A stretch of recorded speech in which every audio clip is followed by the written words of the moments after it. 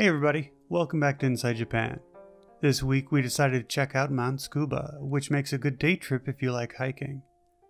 It's about 100 kilometers northeast of Tokyo. This mountain is about 900 meters high and has two peaks.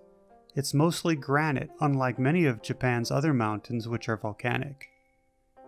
We paid 500 yen for parking by the large gate, and then made the short 5-minute walk to the Tsukuba-san shrine. Our hike along the Miyukigahara path closely followed the cable car route. The distance we covered was about 2 kilometers to the top of Mount Nantai, and we spent about 2 hours on the climb. The slope of the path varied widely, from relatively flat to quite rough. Mostly you'll have to watch out for tree roots and navigate the uneven surfaces of the mid-sized rocks on the path. There were quite a few impressive trees to be found, with some being as wide around as a small car, and one place we saw a tree sprout out of the branch of another. I considered myself relatively fit, but found myself pretty tired during the final stretch of the seemingly endless stairs. Once you reach the top, you'll find restrooms, souvenirs, food, as well as some nice views of the Kanto Plains.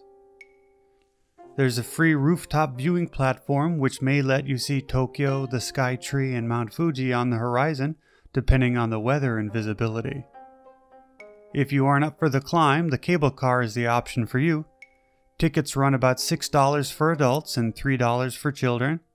On a busy weekend, you might have to wait 15 minutes or so for a ride, and the ride itself will take less than 10 minutes. It can be a bit bumpy, so we recommend sitting over standing if possible. Fall is likely the best time to visit, as you'll be able to enjoy the colors, but the views of the Kanto Plains should be good year-round. You also might enjoy checking out the temple at the bottom of the hill, or enjoy a dip in a hot spring after a day of hiking. Either way, we think Tsukuba is a great day trip for nature lovers. There's a story that says thousands of years ago, a deity descended from the heavens and asked two mountains for a place to spend the night. Mount Fuji refused, believing itself so beautiful that it did not need the blessings. Mount Tsukuba, on the other hand, humbly welcomed the honored guest, even offering food and water. So today, Mount Fuji is a cold, lonely, and barren mountain, while Mount Tsukuba bursts with vegetation and is filled with colors as the seasons change.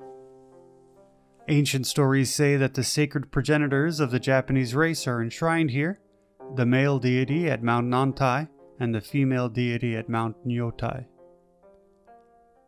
That's all for today. Thanks for watching, and please make sure to like and subscribe if you'd like to see more videos like this in the future. This has been Inside Japan.